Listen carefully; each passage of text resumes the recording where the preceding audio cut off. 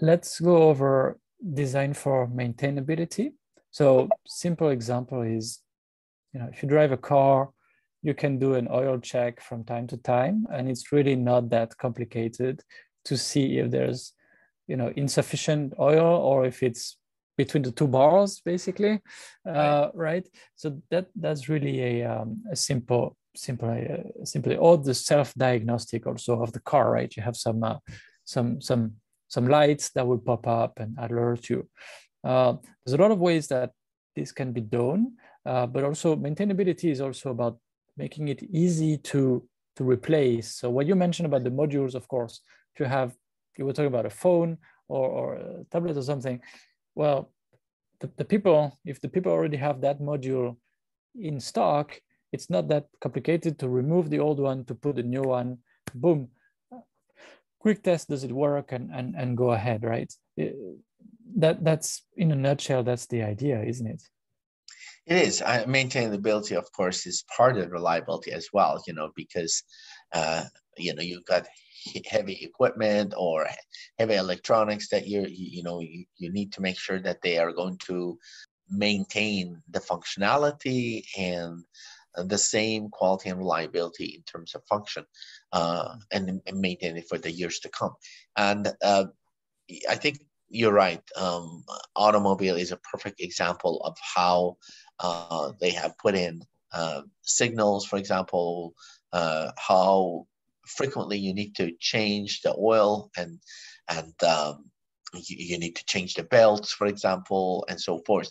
I think the same way that you can do that, you can do some of that or similar things in, for example, I think, I'm not sure which one, I think it's Apple iPhone that checks the health of the battery, and it actually allows you to know that the battery is time to change and replace. If you don't, then you could have not only a dangerous environment situation where the battery can explode, but also more frequently, you're not going to have much battery to work with. It's going to tell you only have 50% battery, but in reality, you have like 10 minutes of battery as opposed to 50%. So I think that little by little, some of those things are being implemented in the electronics. For example, now we have electronic diagnostic systems, so that it does a diagnostic test, and these diagnostic tests will actually tell you basically about the health of every component, every module. It will tell you if your display is working okay, if your keyboard is working okay, for example, battery working okay, and so on. And I think that eventually maintainability is going to be part of the whole reliability. And I think it already is, but I think that it's going to be more and more where the softwares are improving and there'll be more of a diagnostic type of system built in already.